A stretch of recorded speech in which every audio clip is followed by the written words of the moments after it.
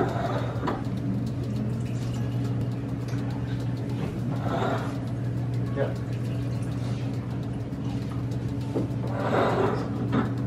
Hello everyone, happy VEDA day 10! Yay! I am with Anna. Hi. And she's one of my friends from school.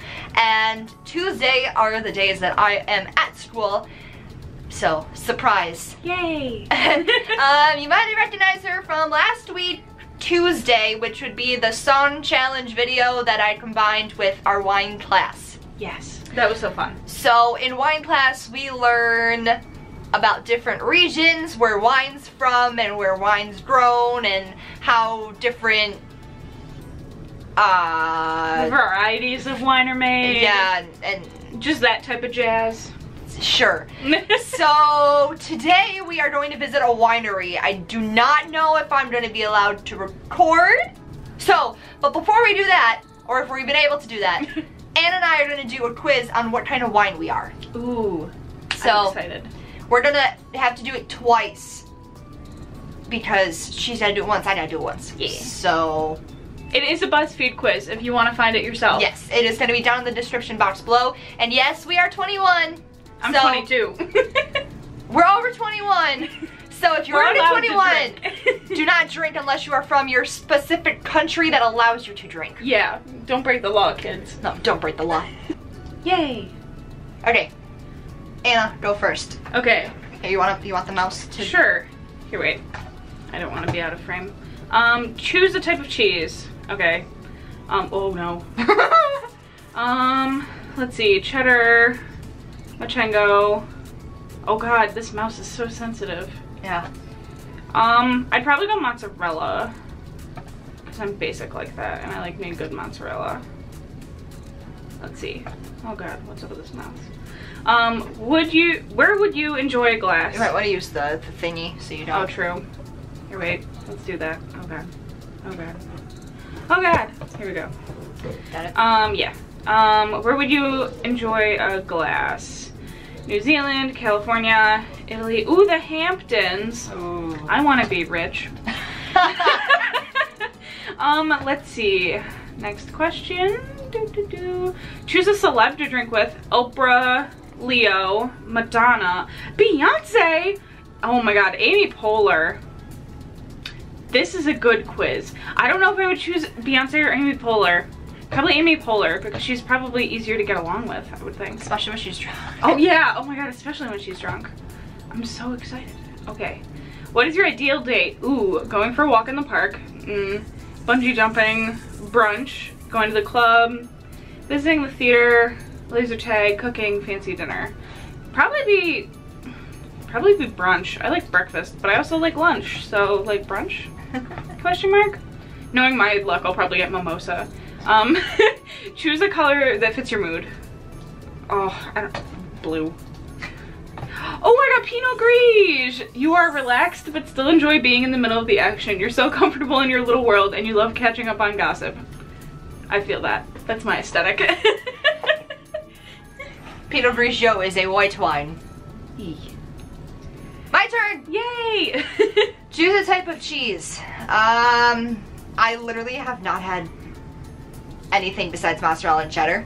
So mozzarella. Not even blue cheese? Not even with chicken wings? Sin! I have it on the buffalo chicken wrap, but that's about it. Raw! Where would you enjoy a glass? I've always wanted to go to France. And there's more wine regions in France than there is in any other country. Fun fact, there's 6 wine regions. Can we name them all? No. Loire, Rhone, Bordeaux, Alsace, Burgundy, Alsace, and Champagne. Oh, we did it! Yay! You did it. I just helped. Professor Reynolds, you should be proud. I hope he is. He's probably not. I have to go with Leo.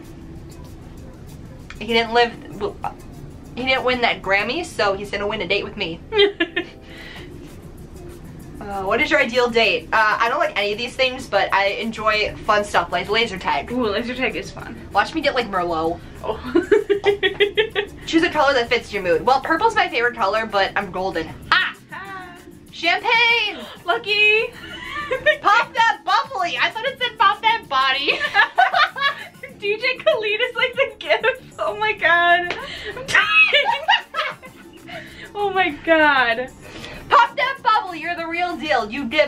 royal presence and demand your personnel brand is taken seriously. Why, yes, I do. Oh my god, that's hysterical. That's so funny. All right. I just can't stop looking at that GIF. That's like so funny, oh my god. Wait, you're not in focus yet. Okay. Does that work? You can always just at my face. Yes. Yes. She's doing an intro. Oh, sorry. Okay. No, it's okay. Okay, so we've made it to Arrowhead Vineyards. Arrowhead Vineyards here in Lockport. What did he say? He was just trying to make you rip. So we're here to taste wine, and everything that we did will be in the description box down below. And also, if you are here in Youngstown or Lewiston or Niagara Falls, It's Lockport. You said that last. No. Okay, kids. Okay, we're located in Lockport right now, but like, oh, there's a cat. Wait, where? Baby. Cat cam. So the address will be down in this description bar if you guys want to go check it out. If you're ever in the area, because apparently I'm wrong. I said Lockport, but I meant like, we go to school in Lewiston, so like, we're in the general area, so close enough. So let's go. To open up, so when I came back from lunch, I just had the interpreter stand there and I just asked him to say everything. Let him know I've got 2 cases of beer here, and everybody you could ask a question gets a beer. Well, it was the most loud in the afternoon, but it was kind of funny. So I said, "Your said she got just too." Move the chin a little bit at the nose. What do we think? Somebody's gonna have to thought.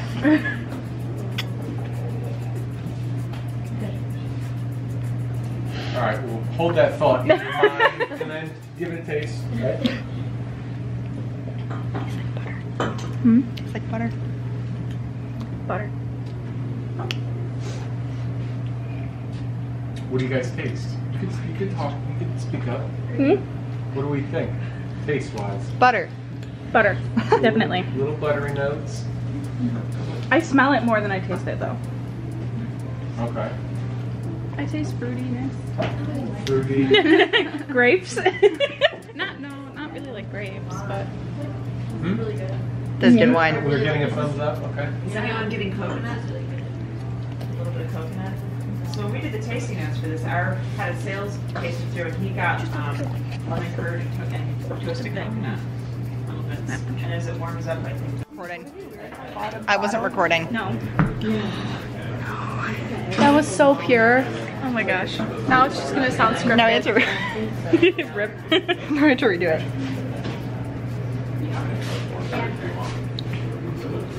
Whoa. It's really sweet. I like it. No. The ice wine's expensive, so. We totally just did this and I didn't hit record. Chelsea didn't know that ice wine is a dessert wine. And then I got called a dingling. Me too, though. Oh, that was so pure. So mad. pure. Oh, I'm Such so a upset. pure, innocent moment. This is really nice, though. I like it a lot. What does this pair well with? Cheesecake, maybe? I could see this with cheesecake. I could see this with like a mousse, something lighter, or Definitely something heavier. Cheesecake. I support that. I don't even know what this tastes like. It just tastes Sugar. It's buttery. I get butter. I get vanilla. I get like a hint of anise. She's a connoisseur. Okay. Okay. But I really like it a lot. It's kind of, it has like a tart flavor to it. Yeah, but it's really, really sweet. Which I like. I appreciate that in a wine. I dare you to buy a bottle of rosé so we can try it. Just drinking it out the bottle on the bus. Sparkling dry rosé. Sparkling dry rosé? Dry. It Ask says her about dry it. in the title. Opening on the bus. Drinking wine on the bus. Out of the bottle. Out the bottle. Straight out the bottle. Brianna doesn't like her ice wine. I didn't drink it anyways. This is yummy. I don't know how I feel about it. I'm really sorry for these angles. I don't have my mini tripod like I normally do. So I just downed my whole glass. Anna approves. You want mine? There's only like one sip left. still a little bit left. You go, girl. Delicious. Our professor's staring at us. Or me. Good. Do you want me to take your and chug it? Oh, I'll put your glass away. Thank you. Ooh, I wouldn't be able to do that. That is yummy. That's strange. I like it. I'm gonna ask her about her roll. What does that go well with? Like, what does it? Done actually, especially in a year like this year, because the spring's been awfully cold and wet and snowy and windy and everything else. So we come out here during all winter except for driving rain and snow and put these down, leaving the bulk of the material in the vineyard and then tying the canes onto the wire. There's a reason we do it this way. This is called cane pruning, and I know none of you are signing up for agriculture, but who knows, you might change your mind someday. So in a cool climate like ours, that's also humid, we have issues with mildew. And if we leave the rough wood, they call it a cordon on the vine. You've probably seen pictures of them in books where there's really thick cordwood on the wire and then little thin things coming up that are going to be the eventual fruit. That cordwood can foster mildew, and since I'm a sustainable farmer, I don't use any heavy-duty spray material. I do spray, but nothing heavy-duty that I have to be licensed for pesticide use. I like to make sure that I don't get much in the way of rough bark up near the fruit zone where it can trap mildew. So instead, we do cane pruning and tie it to wood down that's less likely to have a problem. In this back vineyard, there's 8,000 ties and there's 15,000 up in the front, so each one requires a lot of cuts. My shoulders are killing me. And a lot of ties with wire. And we've only been doing this since January. We'll have to finish by the end of April though, because they'll start budding out in May. And then you'll be surprised if you come back here by June, the whole canopy will be full up to the top of the wire, full of leaves. It's amazing how quickly it happens once we have bud break. So we'll keep going before you all freeze and play really into it like we are. Might not be too exciting. But actually that red barn, the back third of it, is full of a giant harvester. I gotta climb a ladder to get on top of that. And so we bring the grapes in here at harvest time, and then we dump them into the hopper. Now, during harvest, below that hopper, there's a destemmer and crusher unit, and that takes the grapes, spins around a spindle, and if there's any low material other than grape, that shoots out the end, and we use that for composting, and the grapes themselves fall through a mashing unit, and then we pump them into tanks for fermentation or directly into the press in here. That's the press in that big cylinder, and that's actually an air bladder press. It presses the grapes gently. Well, I guess it presses them fairly hard. Actually, there's a horrible tragedy last season, not here but in California, where the winemaker was up in the press and it got turned on, and that air bladder had enough pressure, the man died. So if you look at the farm equipment, you have to be very careful. But it does generally squeeze the juice out, and then we pump it into tanks for fermentation. Now we're at the point now where the 2017 whites are ready for bottling, and the 2015 reds, because those take us a little bit longer. We age them in barrels. So what we've been doing today, they were cold stabilized. We take advantage of Mother Nature as much as we can. So we had taken the tanks out a couple weeks ago. We had that horrible cold weather, and put them on the press. And what happens during that phase of winemaking is the tartrates that are in the wine, tartaric acid, drops out and crystallizes, and it forms on the side of the tank. So then we can carefully remove the wine. I slowly pump it out into a new vessel, which Molly's just finishing up for the day, getting the tanks ready that are going to be bottled next week when the bottling line comes. At the same time, she's already in the last few weeks, or months even, taking all the 2015 red wine out of barrels and blending that in tanks. So these tanks are also ready to go into bottling, everything with the doors shut. And then the 2017 reds are ready to go into the barrel. So we'll just take a quick walk into it. There's not lights in here yet. We just have our work lights, so it's very old school.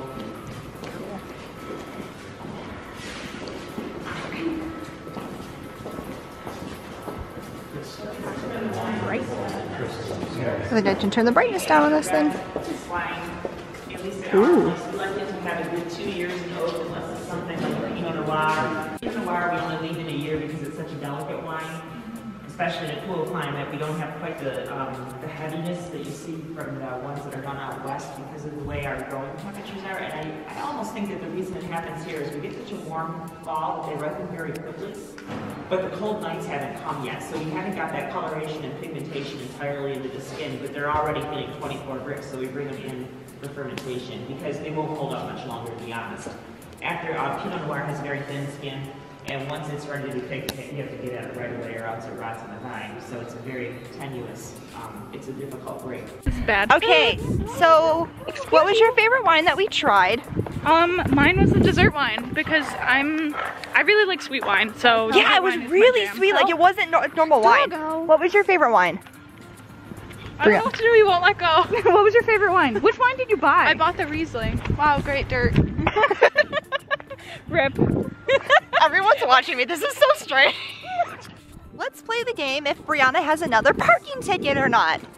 Chances are not in my favor. I'm struggling. I forgot my It's tripod. 1 out of like 7 times that I've gotten a ticket, I would say. By the way, I did this. That I Okay. haven't. Yeah.